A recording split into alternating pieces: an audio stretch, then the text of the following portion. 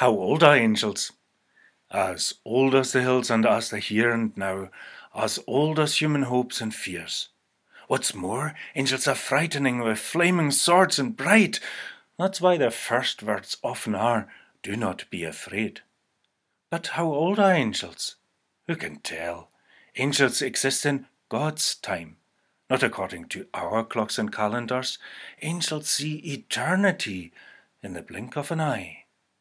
Angels are specialists to get God's message through, messengers that surprise at any time or moment.